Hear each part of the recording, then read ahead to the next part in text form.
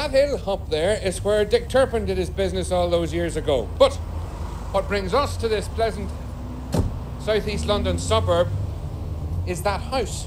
Because that house is the home of Boy George's mammy and daddy. And I'm going in for a chat. But Georgie was more artistic, you know what I mean? Even as a youngster, he was more into art and music, you know, than sort of sports. What sort of things would he do? Well, he was very good. His best subject at school was art. He was very good, you know, drawing, things like that. Always, like with colours. Creative. I think he was always a bit creative when he was young. Does he still paint and draw? He does now. When he signs something, yes, if he's sending something to a fan, he puts a little drawing of himself on it, you know. So he's still... He devised that makeup, that stage makeup that he wears himself. Yeah, he's done it all himself, and he didn't get it off of me because I don't wear it. So he definitely didn't get it off of me. Don't know. You know, I think it's just the fact that he wanted to be different right from an early age. He definitely didn't want jeans and a T-shirt. Like, I think when he was quite young, Mark Bolan impressed him a lot.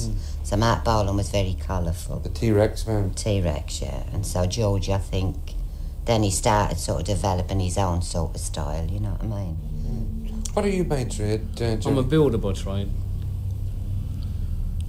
You know, just the average Irish trade, like we all go into the building, you know. Yeah, and the boys, the rest of the boys were...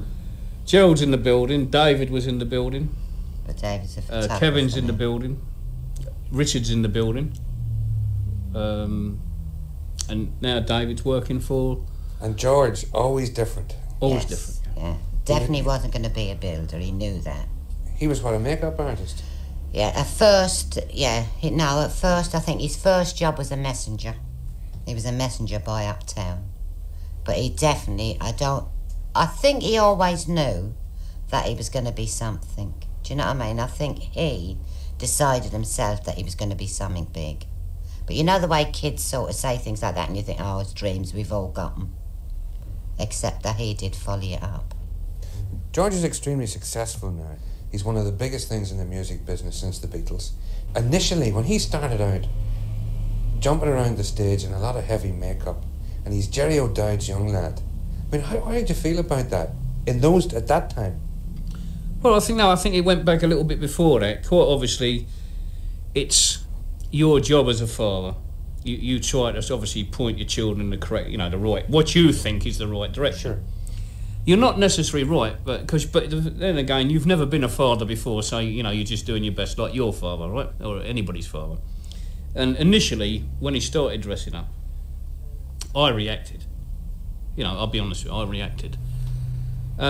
But it became evident after a while that, you know, you just were not going to change George. When you say you reacted, I mean, did you give him a clip in the ear? No, I didn't actually sort of clip him or anything like that. It's not one of the real things that we've had to do, you know. We usually sort of just use the verbals, you know.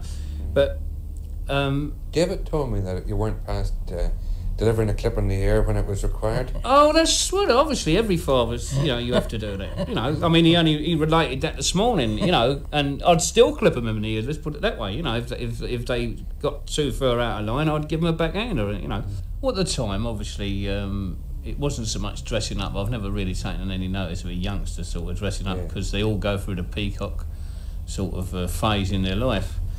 But obviously it's what you could call over the top at the time.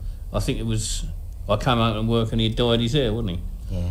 And I read this, it's been quoted in some magazine or something somewhere, but, you know, pure and simple, I just took one look at George and I just said, wash it out, you know, simple as that. You know, that was it. You know, and obviously Dinah, I think she run round the shops to get something, like, you know. He couldn't wash it out, could he? He dyed it. But I didn't realise, you know, I just said wash it out, you know. What did he do? He had to dye it back again? Yeah, we had to dye it. We had to dye it brown, and then to get it black, we had to dye it brown and then black. But he wasn't dark, he's sort of fairish. His natural colour is fair. But in actual time, I think since that, obviously that initial period, and the fact that it was obvious that no one was going to change him, It's a fact that although he's different, you know, you've got the same love and affection for him as the rest of the children, right? Sure. And you begin to respect his right to do what he wants to do. You know, I mean, he wasn't hurting anybody, you know. He seems a very lovable character. He is, actually. And it's perhaps then easy to understand why small children and elderly ladies and an awful lot of people in between, they all love Boy George. Yeah. I don't know if it's the music or the colours that attract the little ones. Do you know what I mean? The tiny Sure. ones. But I mean, you know, some of them are only 2 and 3 years old. Well, he's a big doll, isn't he? And mean, I that's think, you know, I think that initially it is with the little tinier ones, do you know what I mean? But I think the old people like him because he can actually sing. Nobody would argue that George is now a superstar. Has that affected the family in any way? No. I mean, obviously there's pride and so on, but has it caused any problems? No, not really, because I think what you've got to realise that George is the member of a fairly large family. I mean, here in England, it's not common. I mean, the average sort of family is 1 or 2 children. You know, There's 6. You're 6. 6, right?